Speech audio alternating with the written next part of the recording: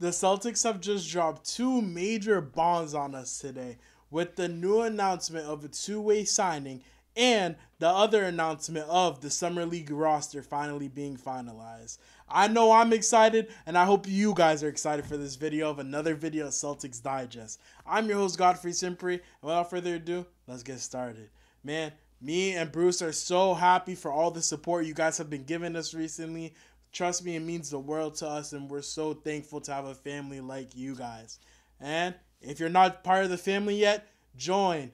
Subscribe to Celtics Digest for all your latest news, trades, everything about our Boston Celtics, bro. I'm so excited to get this started. Without further ado, let's get started. All right. J.D. Davison has signed a two-way contract. So now that's 2 out of the 3 two-way contracts that we're able to give out. Now, the Celtics have been heavily rumored to give out the third two-way contract to our second-round pick, Anton Watson. And we're going to be talking about him a little bit more in the video. But J.D. Davison, just to keep it simple and keep the facts to the facts, he's a great G League player. He's super, super athletic. And he's been honestly steadily getting better as the years go on. He's entering into his third year. He was the 51st pick 3 years ago, and he's just continuing to steadily improve. He's one of those players that early on in high school, honestly, he was a major player. A lot of people were talking about him. Slipped through the ranks when he was in college, and when he got drafted, a lot of people thought he was going to be able to crack the roster immediately. But, you know, a lot of things didn't go well. He's not the best shooter. He's been improving his shooting, but he's not the best shooter. And we're going to bring up some stats here, but these are his stats when he's playing for the Celtics, not playing for the main Celtics, you know, the G League affiliate team, where on the G League affiliate team, he does average over 20-plus points. And with this past year, he's played his best basketball, averaging 20-plus points and doing many, many things to help the main Celtics bring them to the finals where they had lost to the OKC G League team. Obviously, this man, he's super, super athletic and one of those players that can really do a lot. I definitely think he has a spot maybe in the future in this league. I know he has a spot in the league. I don't know if it's with the Celtics, but I definitely think he's going to be one of those players that can contribute to an NBA team in the future. Now, the next thing that I want to talk about today, and I know that's why a lot of people are here, the Summer League roster is finally dropped. And there's a few surprising names, and there's a few names that you guys haven't heard of before. The first thing I want to talk about are the Celtics players that just got announced that are on the team, but we already expected them to be on the team, so it's not nothing crazy, with our first-round pick, Baylor Shireman, and our second-round pick, Anton Watson. And a couple other players that are on the team that, you know, a lot of people thought they would probably be on the team. Jaden Springer, Jordan Walsh, and surprisingly, but not too surprisingly, Neemias Queta. Drew Peterson, the other player that we just, you know, former Celtic, is on another two-way contract now. He's also on the team with a couple new rookies in Jalen House, who is the son of former Celtic Eddie House, and Tristan Enaruna. He went to Cleveland State and is from the Netherlands. Someone that was pretty good at Cleveland State, and he's a forward. He fits the bill. 6'8" forward, 217 pounds. Someone that could definitely fit Mazzulla ball in the future.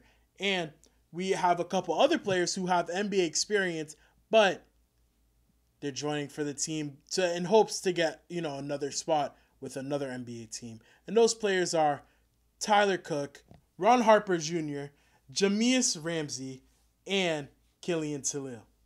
Those players have been on NBA teams before, but are probably going to be looking for another team in order to get to where they want to be. The player I want to talk about the most, actually, is going to be Anton Watson. And it's because of this quote he had today that was really surprising to me. It's something that I really like to hear out of your rookie players.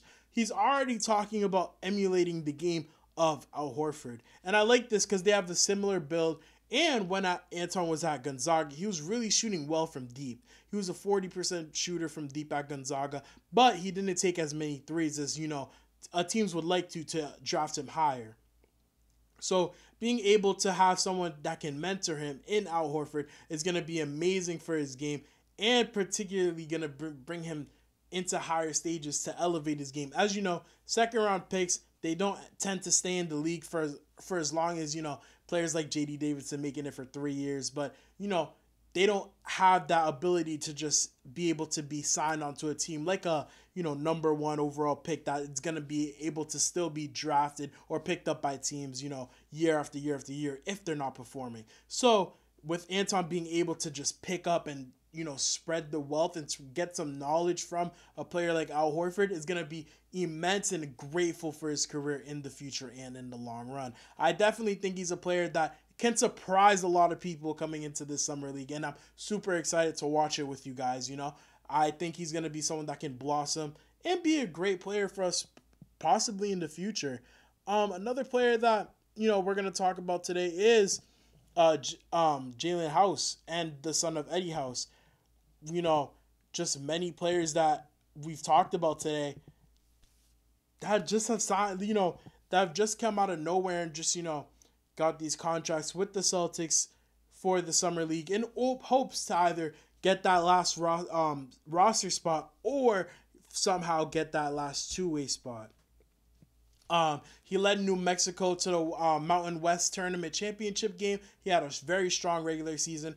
On the older side, 23 years of age, he averaged around 16 points, 3.5 rebounds, 3.5 assists, while shooting 32% from deep, somewhere that he's probably going to have to improve on to get that spot in the NBA. Because we all know the NBA is a three-point driven league, and if you're not shooting the best from that, you're probably not going to get picked up, especially as a player like that. The players that have had NBA experience before, but are going to be playing for the Celtics in hopes of getting another spot are players like Tyler Cook, who's played with the Cavaliers, the Denver Nuggets, the Pistons, the Nets, and the Bulls, appearing in 45 games over 2 seasons. He's a 6'8" center, obviously fits the bill of, we're starting to understand what the bill is for the Celtics and what they kind of want out of their big men. But he's averaged 3.8 points and 3.3 rebounds in the NBA. He spent a lot of his time playing in the G League and internationally in Spain and Australia. Ron Harper Jr., he was on the Raptors for the past 2 years, playing for their G League, the 905, and averaging, he appeared in only 10 games in the NBA, averaging 2 points in 5 minutes. Jameis Ramsey, another player that came from the Raptors, he was pretty much a better player than talking about Ron Harper, but he averaged 6.7 points, 3.1 rebounds, 1.1 assists in 17 minutes. Prior to this, he was a member of the Kings, and just knowing that the Raptors, they weren't in a contending spot last year with the injury to Scotty Barnes. Obviously, he came in and gave them some solid minutes in the time he was able to play. So he's now looking for another spot on the Celtics or maybe another team. As for Tilly, he's a French big man, but he played 54 times for Memphis, averaging 3.2 points and 1.6 rebounds. He hasn't played in 2 years in the NBA. As you know, he's a French international big man. So it's going to be interesting to see what he's got from the game and what he's going to be able to bring back and show to the league that if he's ready to play on another contract. I definitely think he's one of those players that could surprise. I'm super excited to see what he can bring to the table. And bringing up this next point of the Summer League preview going to look up what I exactly want, what the Summer League preview can look like for this year. And I'm thinking what I want to see, and I think that's what everyone else wants to see. I want to see Neemias Queta really dominate on the boards and dominate in many, many ways. I definitely think he's one of those players that can definitely dominate and show the league what he's really capable of doing. I think he's the backup big of the future. He's still 24 years old, and he's one of those players that can definitely, he was showing it on the main Celtics, and he was showing it in the NBA when he was playing that he's a dominant force in the block. So I definitely think he has a chance to show us that he's capable of doing those things on a larger scale against playing those players that really want those positions in the NBA. Another player I want to see is getting my first eyes on Baylor Shireman in Celtics jersey. I definitely want to see what he can bring to the table from his three-point shooting and from his shot creation in general, as well as his rebounding skills, because coming into the draft, he was a great rebounder, someone that could obviously get rebounds in many, many different ways. And the last person I want to see, as I mentioned earlier, is Anton Watson. Can he specifically be a future Al Horford replacement or not? As always, let me know in the comments what you guys think. I'm super excited for Summer League, and I know you guys are too. I'm going to just drop the schedule so you guys can look at it. We start on the 13th, then we go on the 5th, 17th, and 19th, and if we win those games, we possibly have a couple more. As always, this is Celtics Digest. I'm your host, Godfrey Sympre, and have a great rest of your day. Thank you.